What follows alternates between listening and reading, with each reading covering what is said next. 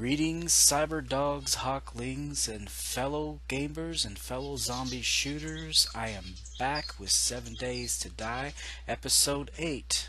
And yes, I did get the cooking pots. I managed to find quite a few just in one house. The only thing is, guys, when I recorded this portion of this particular episode, again, something had gone wrong with the sound, guys.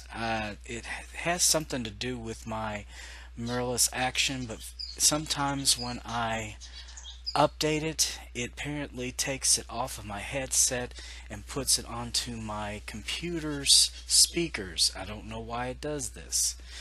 Anyway, I'm going to be basically narrating this. So this is not live. My voice is not live with what I'm doing here. So I apologize for that. I've only tried this one other time with a Hawk's Quest episode. But this particular stuff that's going on here is going to be extremely important because basically I'm going to show you quite a few things that you can do as far as crafting goes. One of which is making a torch. Making fresh water is another, and what was the other thing that I did? I forgot, honest to God. I think those are the main things that I do here. But and I'll also show you just how important it is to use a med kit. And one of the reasons I wanted to do this and make sure that I got this information across is because this particular portion of the episode is very important because it helps people out on how to play the game. I think they need to be able to know these things. These are kind of dire. So let me go ahead and continue here. I think I was just kind of eating at this point.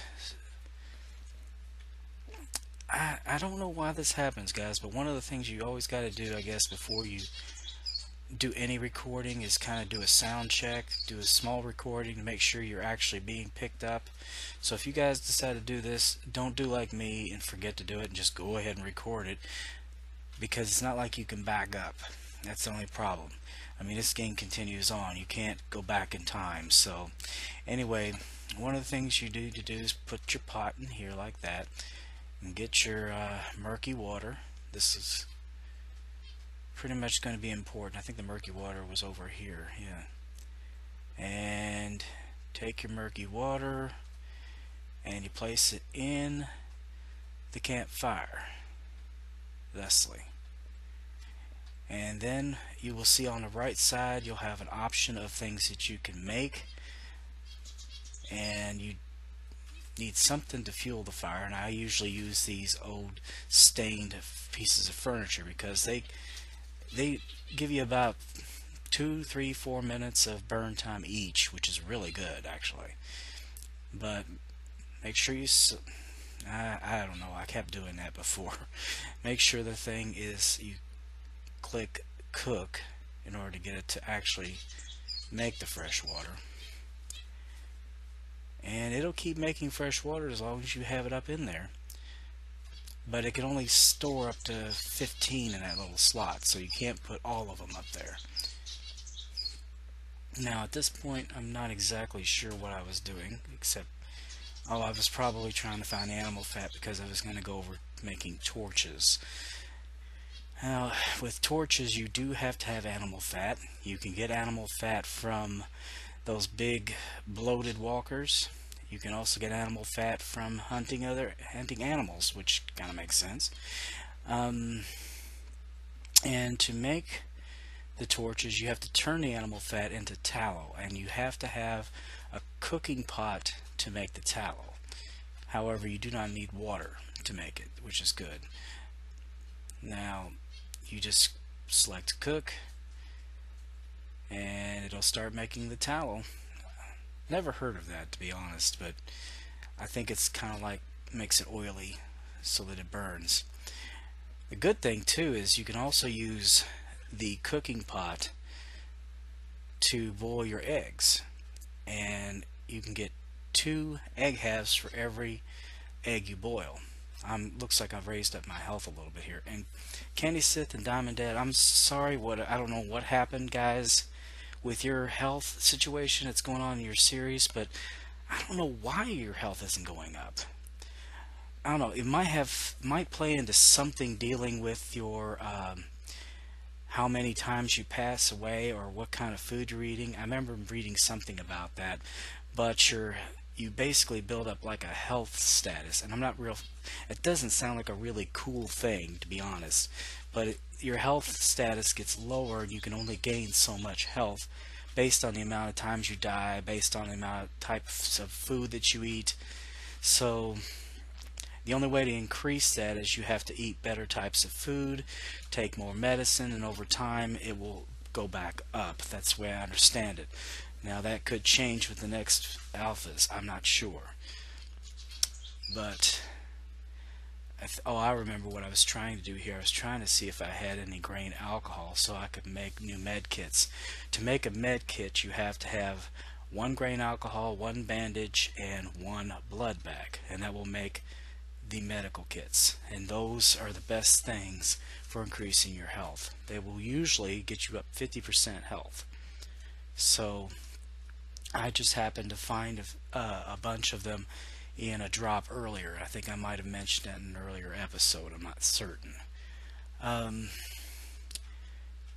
think later on I'll be showing you how to make splints, but I just happen to have some that I picked off of a nurse, so that's one thing I haven't done yet. And oh, by the way, guys, Diamond Deb and Candy Sith have an excellent 7 Days to Die series. I've been watching it. I've tried to watch every episode, or at least keep up. They're both excellent. It's really amazing to see them from both of their perspectives. So if you have a chance, please be sure to check out their series of 7 Days to Die. It's very good, very good. Anyway, guys, I think at this point I'm getting ready to show you how to make torches. And torches are usually, if I'm not mistaken, they're found under tools, but yeah, I was looking in the wrong place before. Tools, Hawk. Okay. Or maybe it's building supplies. Yeah, they're there. They're under, well, for some reason they're under building supplies. What? That doesn't make a whole lot of sense, but I guess, whatever. Anyway, here I'm going to noob out because I'm about ready to make a torch and I don't have a stick on me. And I suddenly realized that and like, yeah, I don't have a stick. So, I have to make some. Hey guys, what would it be if I didn't noob out? I'm constantly noobing out. That's my thing, Anyway, first of all, make some sticks. Hawk, make them. There you go. Very good. Good boy. Good boy. He's a good boy. Anyway, yeah, we put our cloth there. Tallow at the top. And we have us a torch. Alright. You can also make torches with coal, guys, but to get coal you have to either go to the wastelands where the coal is actually exposed, or you have to dig for it. And I don't go to the wastelands unless I absolutely have to. The zombies there are really, really tough. Let's just say that.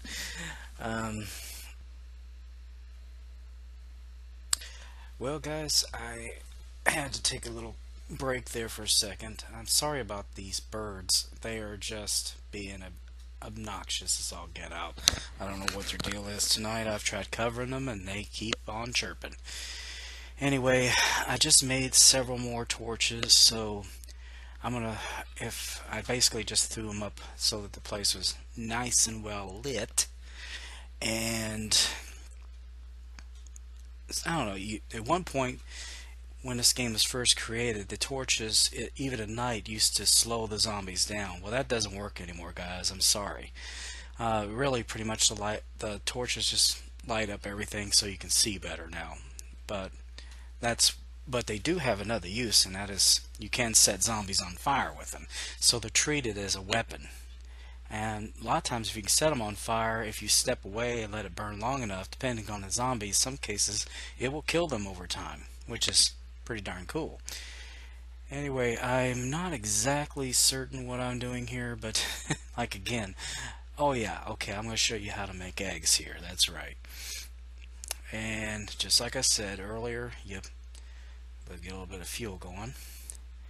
You put in your clean water, and then you put your eggs in. And up on the right, you'll notice it says boiled egg, and you just cook. And you'll have some boiled eggs cooking up pretty good. There you go. And it's a pretty good food source, nice and good protein. And for every one egg, you get two of these half eggs. Uh, yeah, don't ask me to explain why. You just do. Anyway, go ahead and make enough of these eggs so that we'll have more stuff to eat. And the good thing about the eggs is they don't smell. A lot of times if you cook venison or pork, it'll still smell, and the zombies can track you that way, but eggs do not smell. So that's a good thing. And I think I just did a little bit of organizing here. Yeah. I'm carrying a lot of stuff. What the heck am I doing here? I don't know. Sometimes when I come back and I watch myself, I think to myself, why did I do that? Well, anyway, one of the things that I want to let you guys know, I am getting a new computer. So, my birthday actually was a few days ago. This actual recording was made quite a while ago, but this is about a week after this recording was made, and it is now past my birthday. I have not gotten my new computer yet. I'm a little aggravated about that because I've been waiting for my computer since the 23rd, but you know, you keep having this problem, that problem with paperwork and processing and whatnot. And since this is run by a government company and it's based on government employees, you know things are going to go wrong. But the last time I was able to check, it should be in pretty soon. They said I've done everything that I can do, everything looks good, it's just I gotta wait. So there you go. Anyway, I'm gonna go ahead and eat something here, and I think at this point I had decided that I was going to go try to find some clay, I believe, so that I could make use of the forge. I was going to try to. For some reason, when you aim that crossbow, if you get too far to the right, it always kind of zoom in on the wall, and you can't hit anything from there. But luckily, I was able to get over to the left enough to where I was able to take him down. I think that was one of those spider zombies. I hate those things. You do not want those things to come up on you, because they, especially in your base, because they will track you from your heat signature, and if they can find you, they'll call another one, and the two of them will start screaming, and it won't take long before an entire horde comes. So they're the summoning zombies. They'll summon an entire horde on you. I think I said something more to Candy and Deb about that, but yeah, that happened in one of their episodes. They had a couple of those spider zombies outside screaming, and then they were like, what, why is this horde here? well, you can thank those guys for that. Those little creeps called them in to try to kill you, and I think they succeeded, if I'm not mistaken. That's why I hate those guys. The only way you can really avoid that is just kind of, if they come in there, kill them as quickly as you can and go somewhere else for a little while. That's really all you can do. It sometimes pays off to have more than one base. I think I can't. Is this George? Yeah, it's George. George is my friend. For some reason I couldn't hit George. I don't know what the deal was this time. Oh, he was kind of wavering back and forth. Yeah, I was kind of sucking in my aim here at this point. Every now and then I go through, and George hit me. Come on, George. I mean, all the things we've been through, man. You're gonna start slapping me? Oh, come on. That's just not right, George. Well, I'm gonna have to kill George. This is all there is to it. George is gone. I was gonna kill George anyway. Let's see. Come on, let's try it again. Let's take out George. Smile, George. Smile. Yeah, the good boy. That's what happens when you slap me, George. Okay. Nothing in that stupid thing. Yeah, another thing that was important about this particular sequence of events, I basically was going to show you how to hunt the animals, and one of the things you really have to do, also pick up some stones along the way. One of the things you really have to do when you use the crossbow, and the crossbow is the best weapon for taking out the animals, because if you try to use melee weapons, they're going to run from you. You're going to be running and running and swinging and missing and running and making a complete idiot out of yourself. But with a crossbow, boom, and just like Dulakaba said in his Hunter series, where he says Kashi, you gotta aim for the pocket, guys. The pocket right near the shoulder. Put it through the heart and lungs. They'll bleed out. Watch. And aiming for the pocket, aiming for the pocket. Boom. And all you have to do is wait for them to bleed out. Now, if you're close enough to them, you can actually see them bleeding. But if I'm not mistaken, as soon as I come over this rise, and there he is. See, Dula, I was paying attention. I'll be glad when we can finally get on the hunter and do this more for real. Oh, I think I saw a rabbit is what and he was too far away, but there's another rabbit over here, and he's not going to be so lucky. Now, something this little, in this particular game, you don't have to get so exact with your shot. Now, I'm sure in the hunter it's considerably different, but we're going to take him out. Boom, he's gone. So I've got me some venison and some Hassenpfeffer. Yeah, good stuff, good stuff. And that'll give me some skins to make some leather. And we're well on our way to making a possible armor set here that we can kind of beef up our protection with. But we still need stones. Stones is very important, guys. Without the stones, you can't make the bolts. Without the bolts, you can't make your crossbow effective. Now, usually your feathers, you can usually find a lot of those. They'll be in garbage piles. They'll be in nests. Oh, I also was showing you right here. See, now that I've got the meat on me, see that circle of wavy lines coming out from me on the map? Any zombie within that area can smell me. And if they smell me, they're going to be hunting me. Doesn't matter whether they can see me. As long as they can smell me, they're going to be coming for me. So that is important to know. And your rabbit, your pork, your venison, anything made out of those, like boiled venison or grilled venison or boiled pork, anything like that, or even the venison stew, will still smell. There's not a whole lot of things you can eat that doesn't smell. Eggs is one of the few things.